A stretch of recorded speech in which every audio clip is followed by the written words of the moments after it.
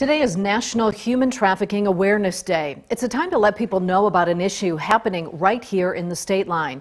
Human trafficking is the recruitment or coercion of people for commercial sex. Rockford's currently ranked as the second most human trafficked city in Illinois. Experts say the average age of those forced into prostitution is between 12 and 14 years old. Sex trafficking survivors have a resource here in the Force City in the Rockford Alliance Against Sexual Exploitation or RACE.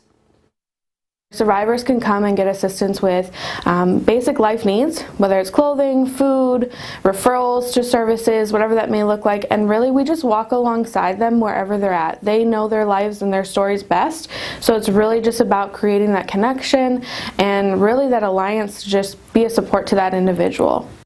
For more information on RACE and to see how you can help combat human trafficking, head to mystateline.com.